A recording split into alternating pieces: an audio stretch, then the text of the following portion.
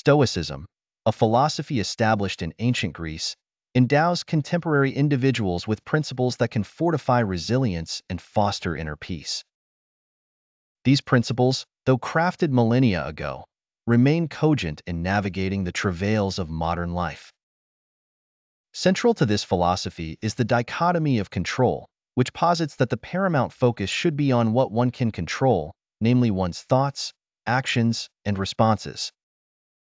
Acknowledge your inability to control external events, as fixation on the uncontrollable engenders frustration and helplessness. Embracing the notion of amor fati, or love of fate, further ingrains acceptance.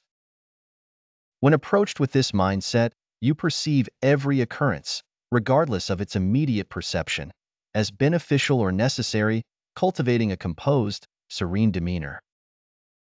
Integrally linked to this is the practice of mindfulness, which anchors you in the present. Stress and anxiety often emanate from past regrets or future uncertainties, and mindfulness dismantles these by fostering clear perception unmarred by emotional upheaval. Virtue cultivation, espousing wisdom, courage, justice, and self-discipline, is another cornerstone.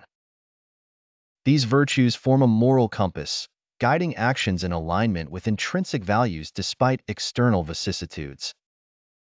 Inner validation supersedes the need for external acclaim.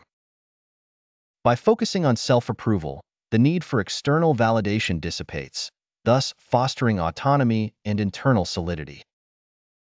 Embracing discomfort as a growth catalyst disrupts the avoidance of challenges and instead transforms them into opportunities to reinforce resilience. Similarly, reframing challenges into opportunities for practicing virtue enhances personal development.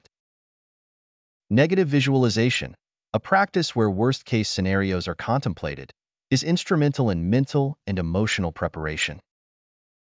This strategic foresight mitigates fear, fostering gratitude for the present state.